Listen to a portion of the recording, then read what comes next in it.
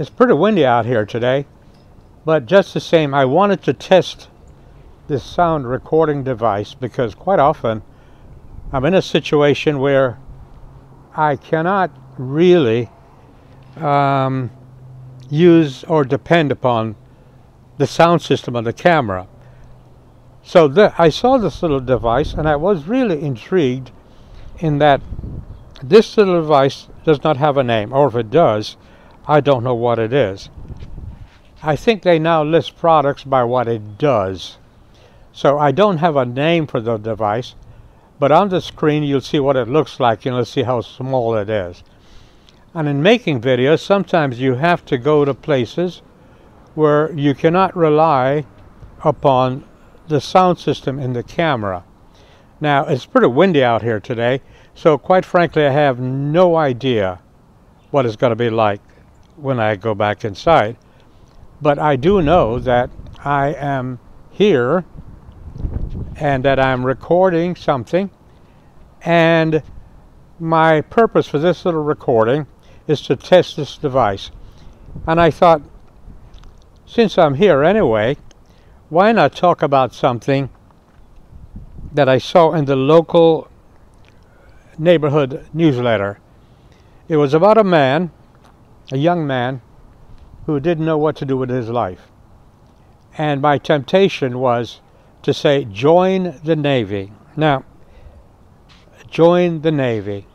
The biggest fear I think people have of the Navy is that they're going to demand, that is, the Navy will demand that you take responsibility for your life.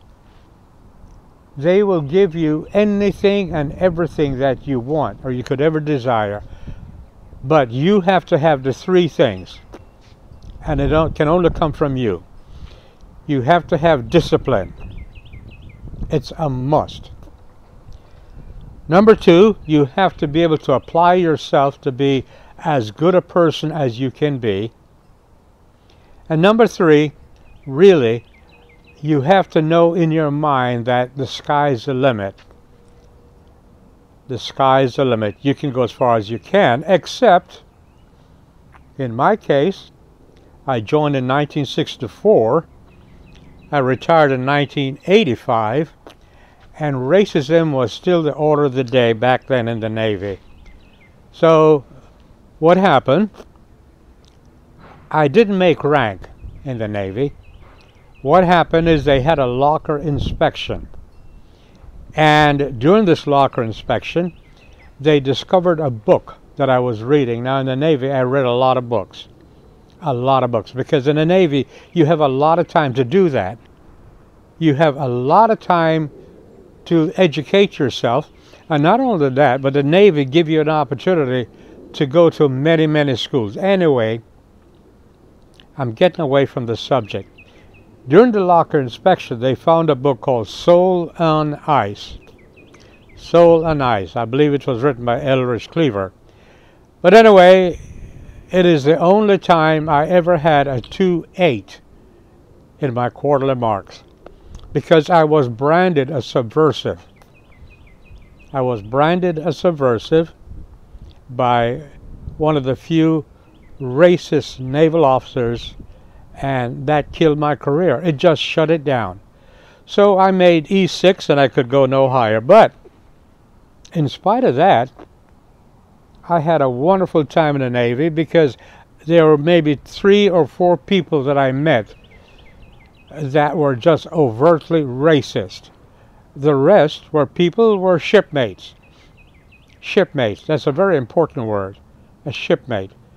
Because here it is, I retired back in 1985 and I still keep in touch with a lot of my shipmates. You see, the Navy is a fraternity. That's what a Navy is. The Navy is a fraternity, and I can't even see my screen. But in this fraternity, there's a word called camaraderie. And in this fraternity, you become friends. And in this fraternity, you become lifelong friends. That's basically what I wanted to tell you.